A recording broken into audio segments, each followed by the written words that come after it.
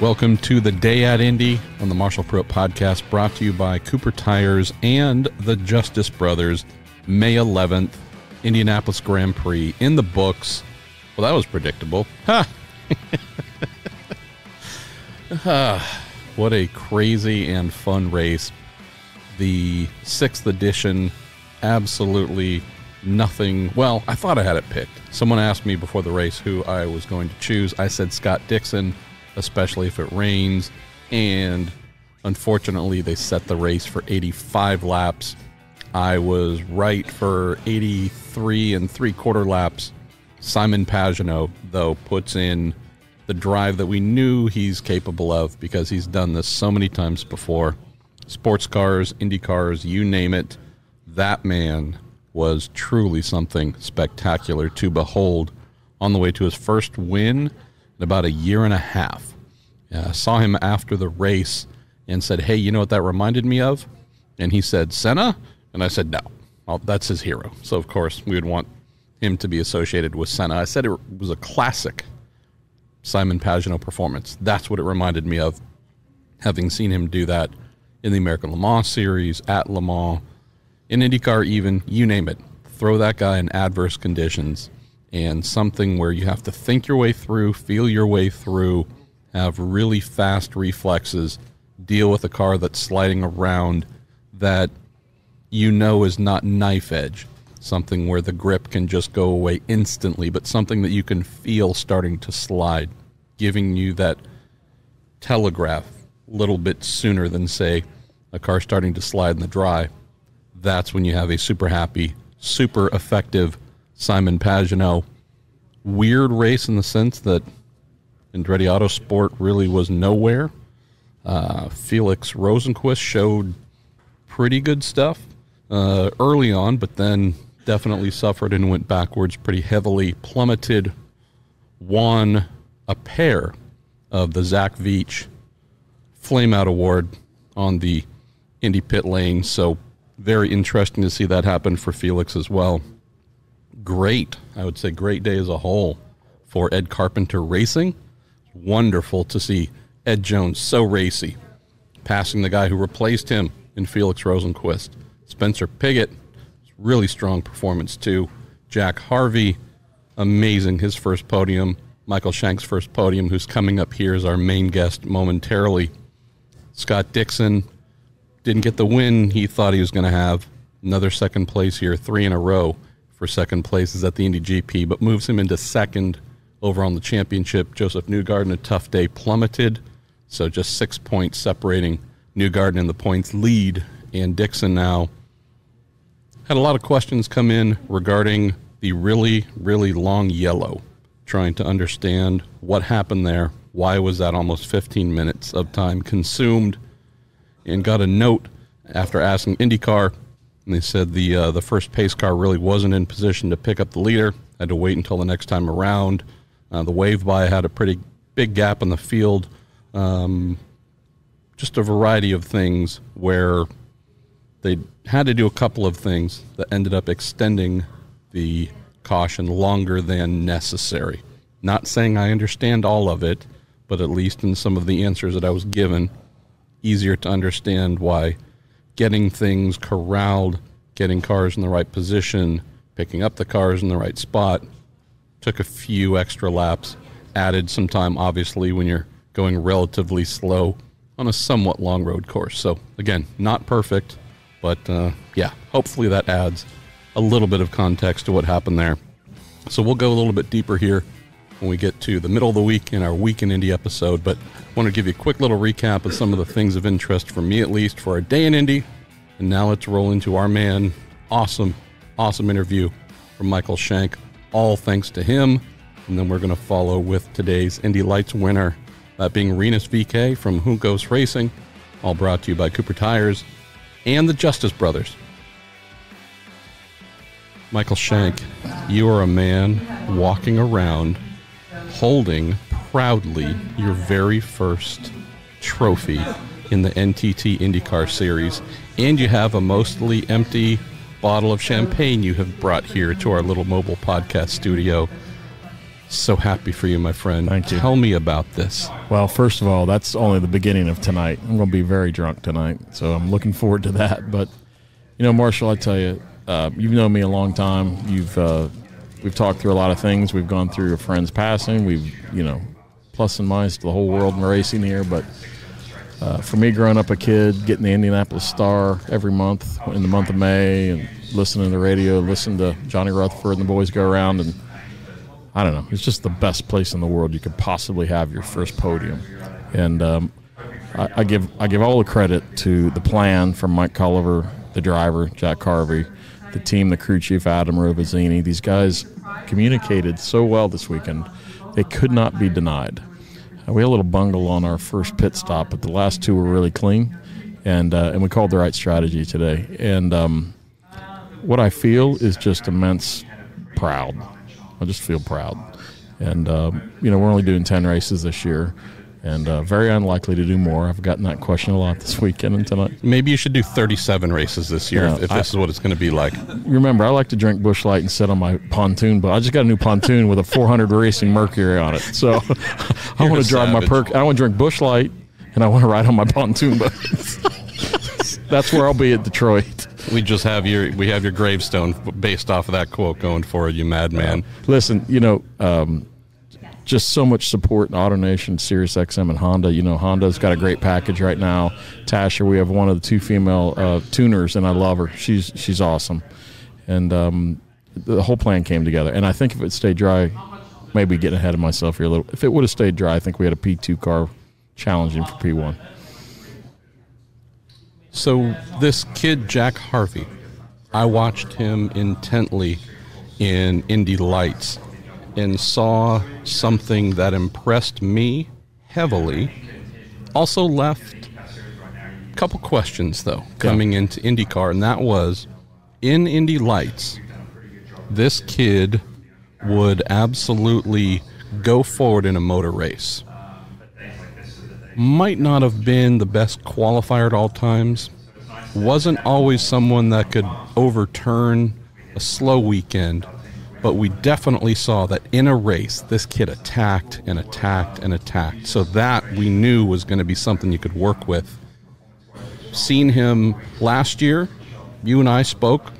Some flashes. Not sure I saw the evolution that I was expecting from him. That's fair. Coming into 19, though, again, I know the finishing results haven't been everything you wanted until today. It looks like he's starting to latch on to that thing, those kernels we saw in Indy Lights.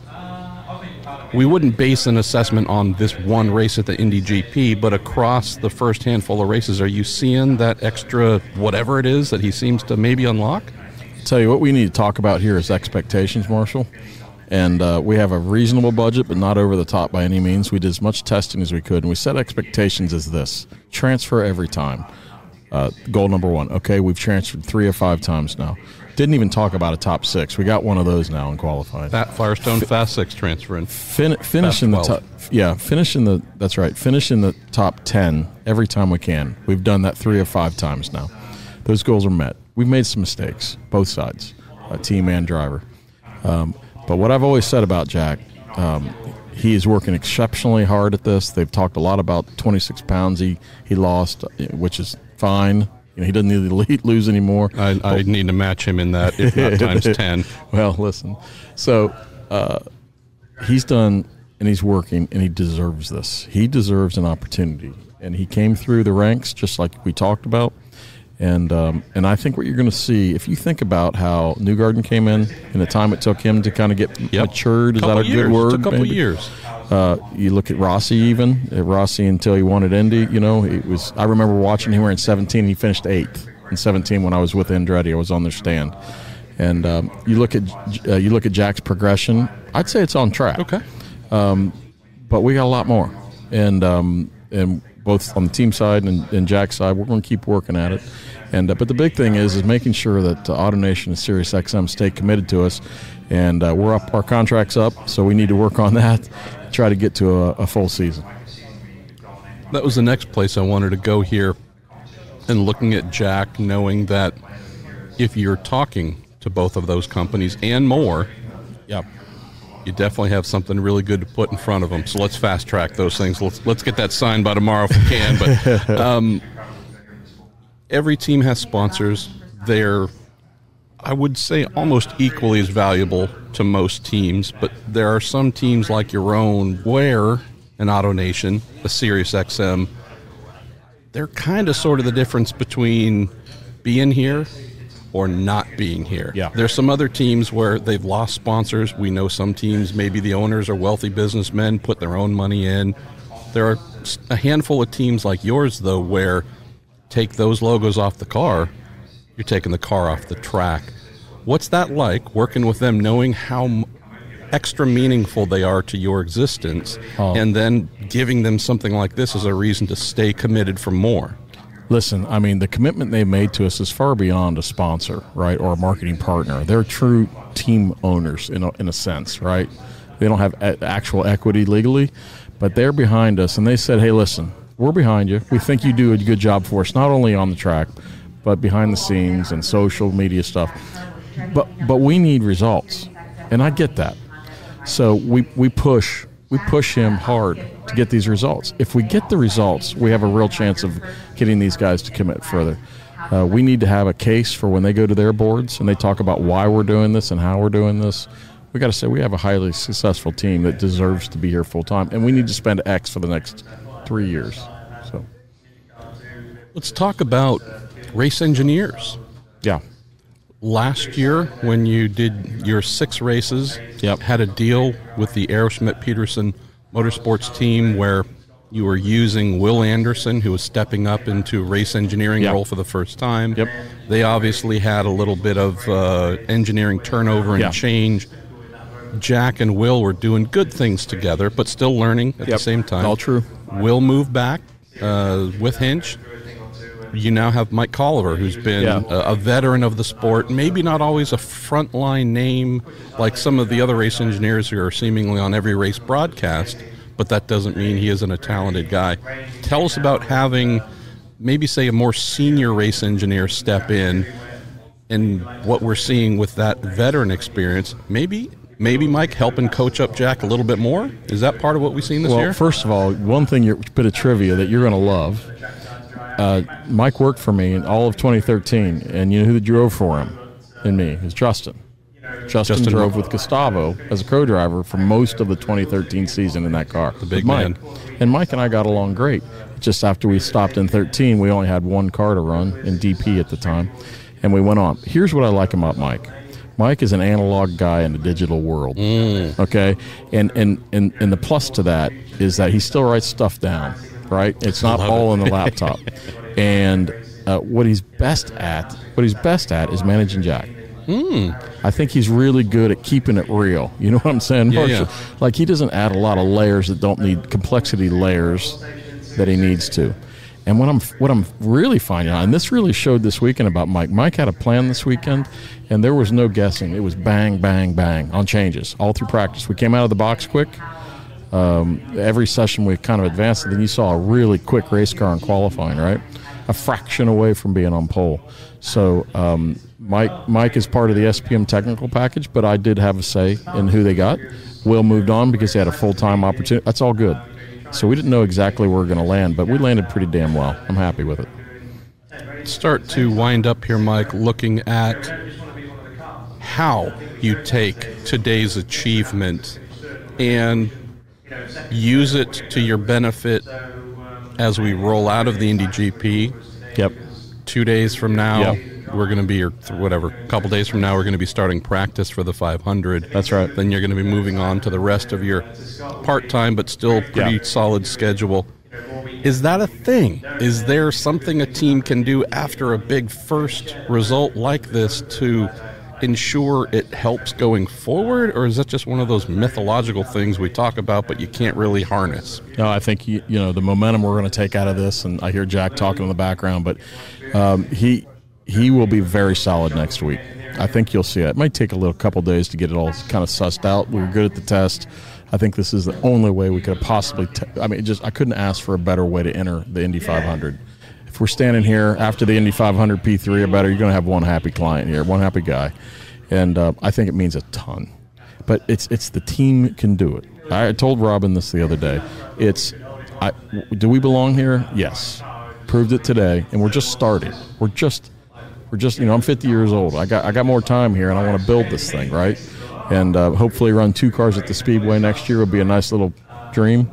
And but for sure, the number one priority is to run the whole season with Jack, and he just deserves it, you know.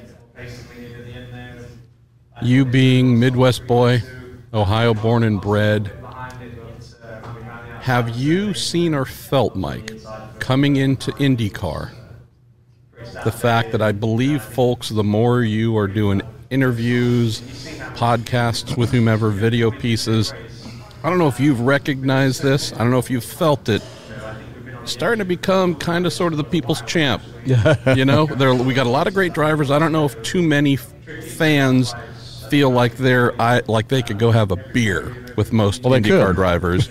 Oh, me anyway. But you, on the other hand, yeah, they definitely could. Do you feel that yet? Do you appreciate that? Because I think folks are seeing you as one of them, making good. Well, I do feel that a little bit because I am. I'm a Midwest guy that went to high school, didn't go to college, clawed my way to where we're at today, and have great people to help build it. And I want people to feel like they have access to me. I don't feel like it's too much. I think one of those people could hold the keys to something someday for us. And so I'm nice to people to be nice, but you know, there's always people trying to help, and an opportunity sometimes pops you in the face when those happens. But mostly though, I just want people to want to support us. When people come up to me here, I thank them because they're taking their time to think about us in their lives and whatever they got going on. They're actually thinking about Jack Harvey today or Mario Fombacher last weekend at Mid-Ohio or whatever that looks like, you know.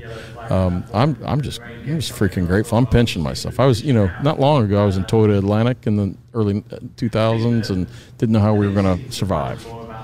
And to see where we're at now on the pylon and come on, that's it.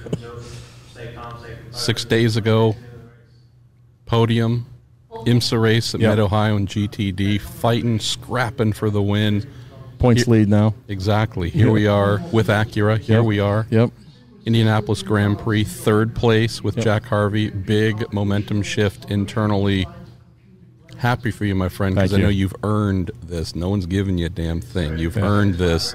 And when someone who has worked their way up to make this happen, starting to make things truly come together, I hope most folks celebrate. I hope so. I appreciate it, Marshall. Thank you, buddy. And for any of those who are listening and you're coming to Gasoline Alley, whether the door's open or not, just as Mike said, leave those 6-packs, whatever it is. Bush lights. Put them outside the door. We'll drink them. Come have a beer with Michael Shank and the Meyer Shank Racing team. Brother, happy for you, and hopefully we'll have you back here on another day at Indy before the end of the month. Can't wait, man. Can't wait. Thanks.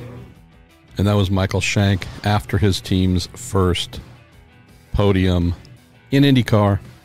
Coming up next, and to close our show, we have Rinus VeeKay, grabbed his 2nd Indy Lights victory of the year. This kid from Holland, I think, is destined for some pretty big things in IndyCar. Might come to him very soon, whether he wins the championship or not. And some very good support from his native country. Definitely someone who looks like he is locked into some, hopefully, big things and a long, long career in IndyCar. Rinus VeeKay, you just put in a clinic, winning your 2nd Indy Lights race of the year. I'd love to ask you about the big battles you had, all the tough competition, what it was like going wheel to wheel, lap after lap.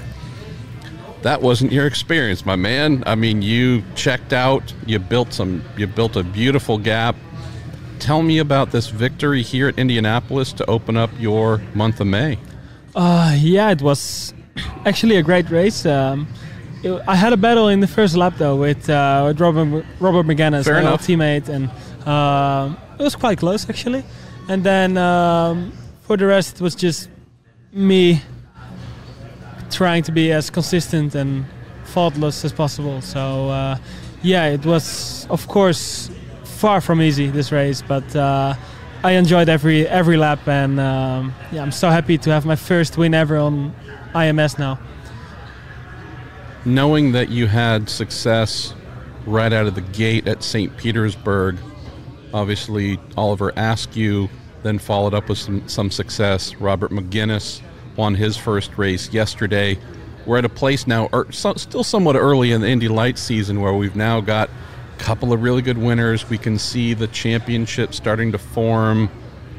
What are your thoughts at this stage, at least knowing there's a couple of you standing out, letting the world know we're probably going to be focusing on you most heavily for the rest of the year?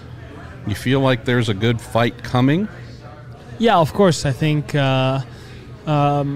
the field isn't too big in IndyCar, in Indy Lights. I mean, but no, the level is super high, and I think the last 2 seasons I've had a lot of fun racing against Robert McGuinness and Oliver Askew, and we all grow together throughout the whole road to Indy, and of course the racing stays even as fun as it was before. Let's talk about the opening portion of the first lap. And again, you did check out, you put in one of those classic races where it's like you have to ask the guys on the podium how their races went because you weren't really there to see it. Yeah, at least they got lots of screens here. See? So that's beautiful. I could watch the race all right, in the car. No, that would be hilarious. What I appreciated about the opening lap, especially through the first set of corners before you went onto the back straight, is there was some really hard, tough wheel-to-wheel with Robert McGuinness. Yes. Completely fair, though, and I think at this level, that's not only important to see, but important to demonstrate to future team owners that, guess what, I'm not going to give an inch to anyone, but I'm also not going to treat them unfairly. No, of course, I think that's also the way American racing wants to see it, and yeah, it even feels great to go wheel to wheel and give each other room and pass someone with giving him enough room to stay there. So it isn't as nice always, but at least I'm having a great weekend, and took over the championship lead, and I cannot wait to challenge the Freedom 100 Oval in 2 weeks. And that's where I wanted to go next on both points and the big oval.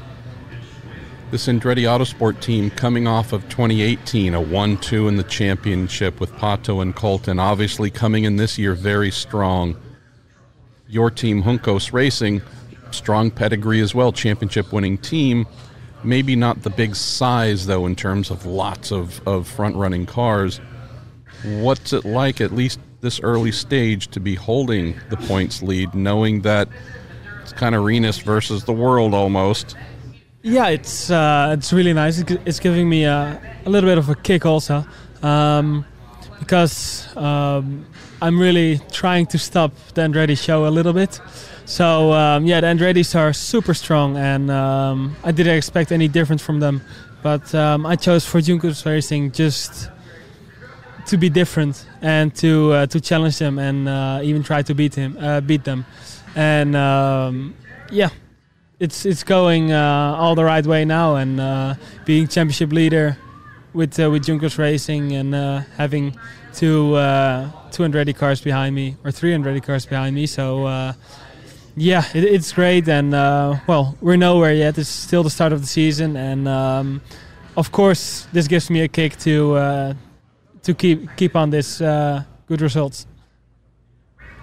Let's close on what's coming up next for you here in 2 weeks or so, that being the Freedom 100. If I'm looking at Andretti Autosport with their lights drivers, obviously they can look upward and see Michael Andretti, who led 1 trillion laps here, Hunter Ray, winner of the race, Alexander Rossi, winner of the race. Just looking in terms of coaching and advisement, learning about this big oval and how to compete around it, they have some great resources. What do you have for you in terms of having to master this oval discipline as a part of your career arc?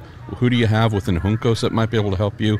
Is that other crazy Dutch guy who maybe won here a couple times, who seems to like you a little bit, Mr. Leyendijk? Is he someone who might, be help, coach, or otherwise?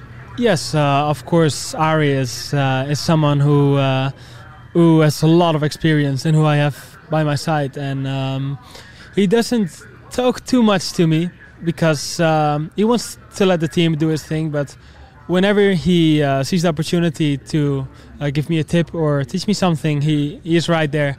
And I think the whole team, my engineer, Jensi Diotalevi, is a really good guy, and he knows how to set up a car also on the ovals. So, I got a good pair of guys behind me, and also my driver coach, Jonathan George, who actually worked for Oliver Askew in the past 2 years, where I was the big rival of Oliver. Now works for me, and he is a very special guy, and he really helps me be successful this season. And I cannot wait to win together with all those guys in hopefully the Freedom 100.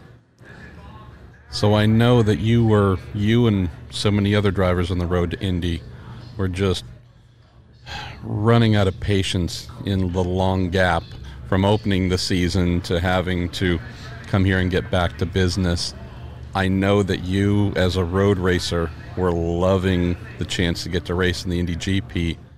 Tell us, as we close here, Rinus, your thoughts about getting to now get to the thing that everyone comes to Indianapolis for, the big oval race weekend. How excited are you about that? Oh, I'm very excited. I think it's, for now, the most important race of my career. So, it's many people who are going to watch me. And, of course, there is some pressure with all those people on the grandstands, but still it's just racing. It's just also a matter of having fun. And I cannot wait to go. How many cars? 9 wide, or how wide we can go into turn 1. So I'm really looking forward, and I got a good kick of confidence for the oval. Rinus, keep doing what you're doing, man. So happy to see you and just this talent, so much talent in the road to Indy, but just to see that talent telling the world we're coming. Happy for you, son. Yeah, thank you very much. Going to take Sunday off, so our next day at Indy will come on Monday, and we're going to hear some news from Ricardo Juncos. Not a long episode, but something with our pal Ricardo Juncos, some news that he shared with me. We'll be back to you on Monday with the next episode of The Day at Indy, brought to you by Cooper Tires and the Justice Brothers.